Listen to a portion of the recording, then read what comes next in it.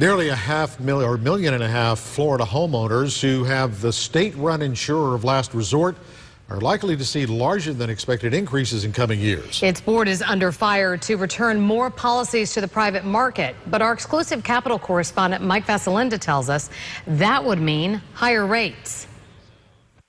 Got a crack in the foundation of your home from a suspected sinkhole? Citizens Insurance says it wants a 10% deductible for sinkhole claims. The insurer also wants to make it harder for people who can buy insurance in the private market from choosing Citizens because it's cheaper.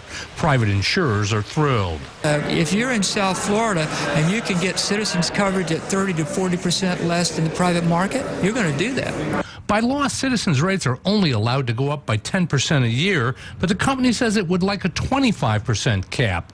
Insurance expert Don Brown says even private companies are already subsidizing Citizens' low rates. The emphasis should always be to try to get those people into the market where they're paying the full rate and not counting on their neighbors to pay part of the tab for them.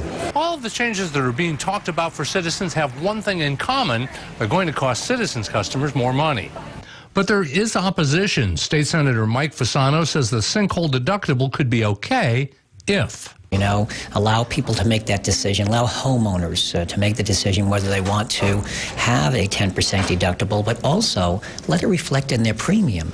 The good news for Citizens customers: the 2012 election. Few policymakers have a stomach for huge increases, but a failure to act will continue to shift costs to everyone else.